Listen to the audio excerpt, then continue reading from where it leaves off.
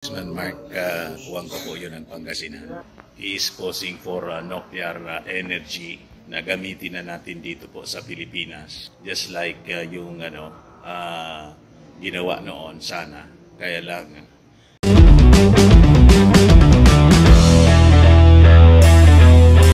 si Congressman Juan po mga kababayan nag-privilege speech dito sa Congress asking for the replacement ng Department of Energy Secretary for being negligent. Hindi nga nag-attend sa conference doon sa Switzerland. May relasyon po sa clean energy.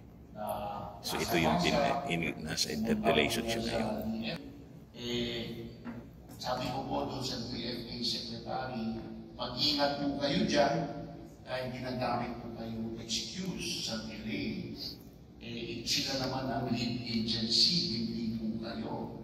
Bakit sa inyo tinapon? So, ganun po ang pangyayari dyan. Pasa-pasa po. As recently as this afternoon, I have been in text communication. Exposing po for the sana paggamit ng nuclear energy dito sa ating bansa. Kasi sabi niya po mga kababayan, unilaterally we cancel yung nuclear energy very safe siya. Hindi niya po ako mabigyan ng sagot. Kailangan naka-schedule ulit o pababayaan na lang na mag-lunch. At tama si dating Pangulong sa palagay ko ba Marcos Sr. nagalang-galang na representative na for establishing nuclear power sana. Committee on Nuclear Energy. Bakit po ba Chairman Committee on Nuclear yung 22 bansa on energy ba? Na yun, gaano po ba kahalaga sa kanila yung pagtitipo na yun sa iyong palagay? Malaki po ang kahalagahan nila kasi marami po dyan, may balang na mag-nuclear na. Basahin ko po ang 22 countries. Ukraine, Sweden, Slovenia, Slovakia, Poland, Netherlands, Morocco, Mongolia, Moldova, Hungary, Ghana, Finland, Czech Republic, Canada, Bulgaria, Japan, South Korea, France, United Kingdom, United Arab Emirates at United States po. Ngayon, 25 na po ito. Hindi ko po alam kung sino yung nadagdag dito. Ngunit lahat po itong bansa ay anxious na magkaroon ng karagdagang o bagong nuclear capacity sa kanilang mga bansa. Mr. Speaker, as chairperson of that special committee on nuclear energy, knowing the importance of this technology to save the stability and reliability of our electrical system, which I think last December and this January in Panay and Negros Island, we experienced a 4 days blackout based on NGCP. There are power plants is in forced outage, so there is a lack of power supply. So with the information, Mr. Speaker, being divulged by the gentleman, as chairperson of the Committee on Nuclear Energy, how can you maximize that Davos Forum attended by those countries to convince even the president, to have an urgent look at this nuclear technology for our power supply portfolio? Paano po natin ma-maximize ang paggamit yan, Mr. Speaker, para makumbinsi yung ating Pangulo na bigyan ng kahalagaan in the urgent possible as soon as possible mabigyan kahalagahan ang usaping ito, Mr. Speaker. Mr. Speaker, Your Honor, maganda po ang tanong. Tayo po ay siniswerte dahil dun po sa deklarasyon doon sa COP28, in-announce din na there will be a nuclear summit sa Belgium, March 21 to 22, 2024 sa Brussels, sa Belgium. Imbitado po ang lahat ng members doon.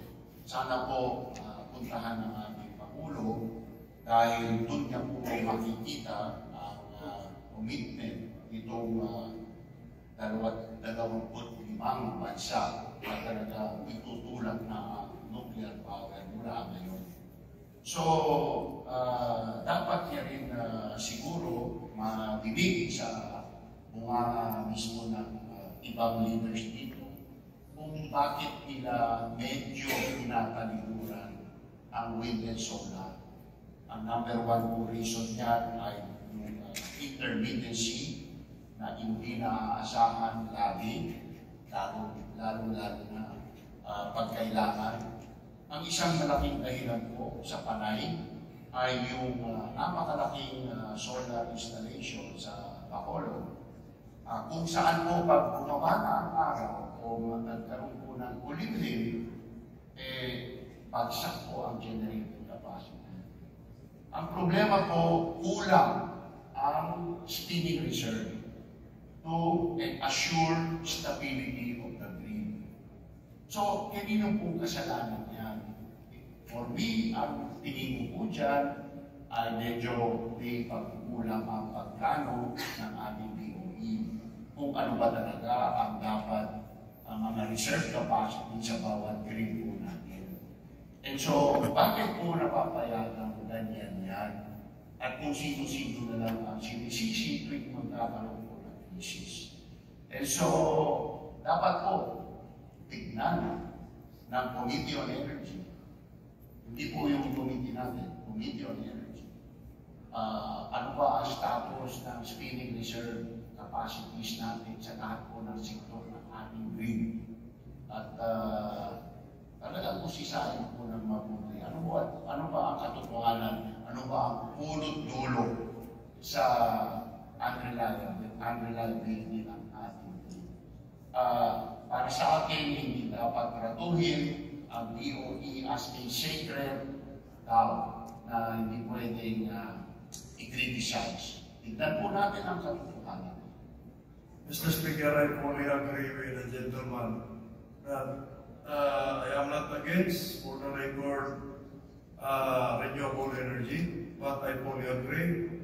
And I keep on saying this, that if you have bigger power plants from solar or wind, you also need the same capacity of the power plant. Actually, it's regulating reserve, because every time intermittency will occur, you need to regulate the frequency, because it is the frequency of the grid that will goes down. So you need regulating reserve equivalent to that capacity. So on the part of the Committee on Nuclear Energy, Mr. Speaker, I urge the gentleman to maximize the Fora, as well as with the information that he has with the incoming another Fora,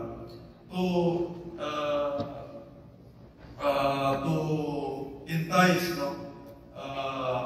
or convince the leadership that we really need to look at this technology, nuclear technology, to solve our power supply problem.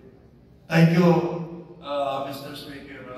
Mr. Speaker, Your Honor, I'd just like to convey to everybody here, my distinguished colleague, Congressman Tagoog, that on Wednesday at 1 p.m. we had a committee meeting in the Committee of Nuclear Energy.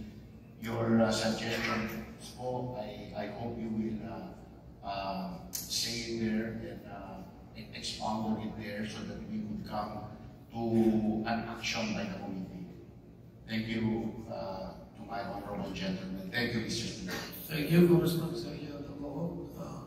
Si Congressman Mark Juanco po yun ng Pangasinan. He is posing for nuclear energy na gamitin na natin dito po sa Pilipinas. Just like yung ginawa noon sana. Kaya lang yung Bataan Nuclear Power Plant po natin hindi na natuloy, napulok. Kaya nga po sabi ni Congressman Mark Juanco, from the very start niya, talagang tama si dating Pangulong Ferdinand Marcos Sr. sa pag-establish ng Bataan Nuclear Power Plant. So yun ang ating short video mga kababayan. Ako po si Dante Maravillas dito po sa Kongreso. Maraming salamat. Bye-bye.